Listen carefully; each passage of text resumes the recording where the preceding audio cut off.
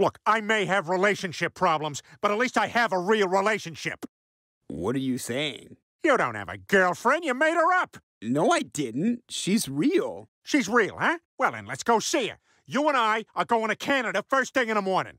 Peter, don't forget you get the flu shot tomorrow morning. We're going to Canada right now. And then after, you're supposed to have your prostate exam. Tomorrow afternoon, we go to Canada. And then on Friday, we refill your Percocet prescription. Sometime next week, we're going to Canada.